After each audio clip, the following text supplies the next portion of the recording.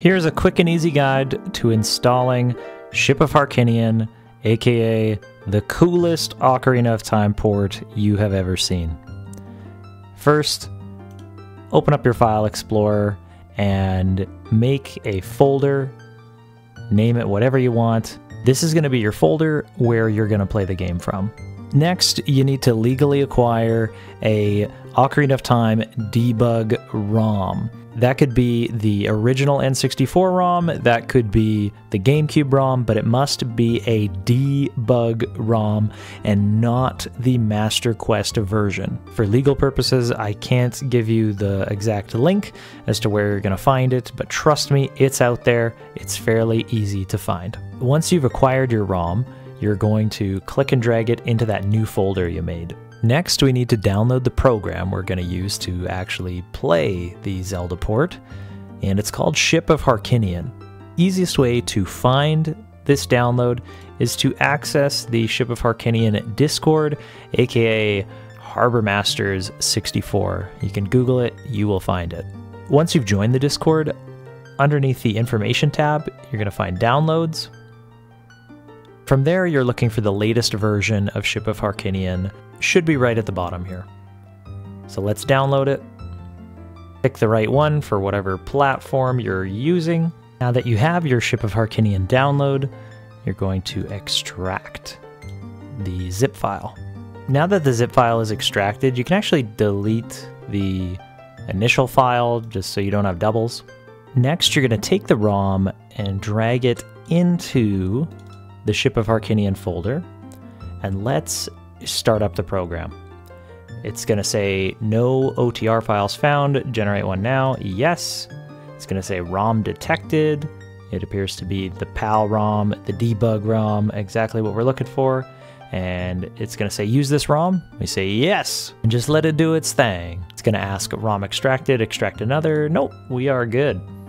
And just like that, we're up and running. And of course, it's working smoothly, but I know that's not why you came here.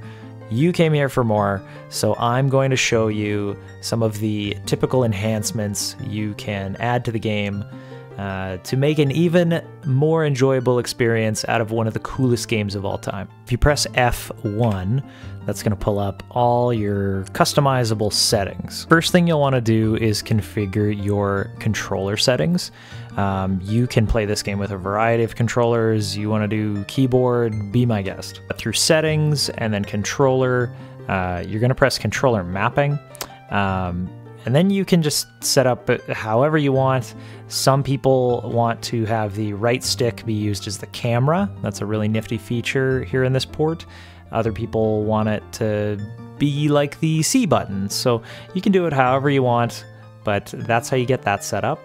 Obviously, to pick whatever controller you're using, make sure you get the right one and that it's working. You can even see if it's working right now just based on the stick right there. And while we're on the note of controllers, I also want to point you towards additional controller options. And there's a whole bunch of these, but the big one that I want to point out is D-pad controls and D-pad as equipped items. Meaning not only do you get the 3 C buttons to equipped items, but you can also assign items to all your D-pad buttons as well. I'll show you what the camera controls look like later on. Once we figured out our controls, let's go into graphics and MSAA. Let's set it to like 2. Basically, it's going to help smooth out those polygons, but not make it too smooth, so it still feels true to the original. Now, this is like my favorite part. We can adjust the FPS. What you want to do is adjust the FPS to whatever your refresh rate on your monitor is.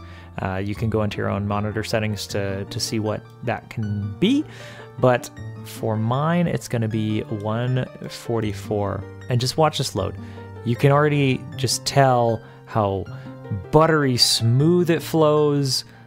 Oh my god, it's so cool, right? Jitter fix, you can also set it to the same FPS. Next, let's go into enhancements, gameplay, and there are a plethora of things for you to look through, but just a few to highlight. Under time savers, you know, let everybody remember the King Zora. Let's crank that up a little bit, okay? Maybe let's climb a little bit faster. Sure, let's push some blocks a little bit faster. How about that? Next, I want to highlight Visual Stone of Agony. So if you are using a controller that does not have rumble, you can actually have a icon of the Stone of Agony on your screen, and it will flash or light up when there's something nearby versus rumbling. Also, assignable tunics and boots. That's going to make the water temple a whole lot nicer. Then let's go to graphics. We're going to disable LOD. So when there's objects that are further away, it's just going to fully render them so they look good all the time. Now that we're playing on a more powerful piece of hardware, we can also disable the draw distance so that objects are just visible right from the get-go.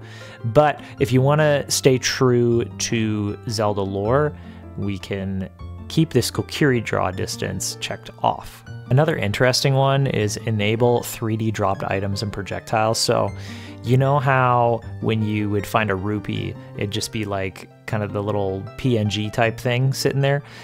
Versus if you enable this, you'll get like a fully fledged rupee like it would look like out of the treasure chest. I think disabling the black bar letterboxes goes against like everything they were trying to do with the Z target system, but man, it really changes the feel of the game, and it almost just makes it feel more modern. Does that make sense? You just gotta try it. So basically what that means is when you're Z targeting, it doesn't go into that kind of widescreen looking thing. It's still just full screen. I think dynamic wallet icon is pretty cool too.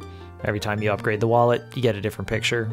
I like it. While you're playing this, if you encounter any bugs, here's a bunch of potential fixes.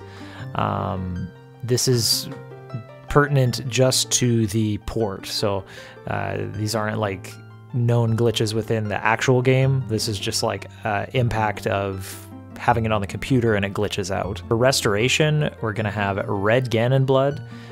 If you didn't know, in the original version of the game, Ganon had red blood, and then the versions after that, they changed it to green. There's a whole bunch of extras, but one that I am excited to try out for my next playthrough is randomized enemy sizes.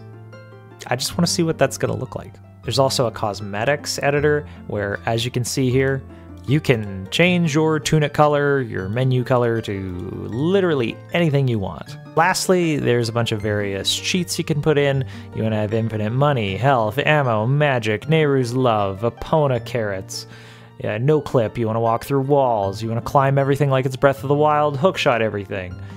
Sky's the limit. Before I forget, you may also want to turn on autosave as well. Like I was saying about the camera, super cool that if you have a controller with the right stick, you map it out to use the right stick, and then you enable the third-person free camera, you can control the camera with the third stick, which really, to me, just makes it feel a lot more modern, like all the other third-person adventure games that we're familiar with nowadays. Anyway, that's all I got for now. My name is Ethan, aka Swandizzle, aka Ethan. Hope you enjoyed this. If you found it was helpful, consider a like, maybe a subscribe, and stay tuned. I will be streaming a Zelda randomizer on my channel, so lots more fun to come. Have a great day. Thanks for watching. Bye-bye.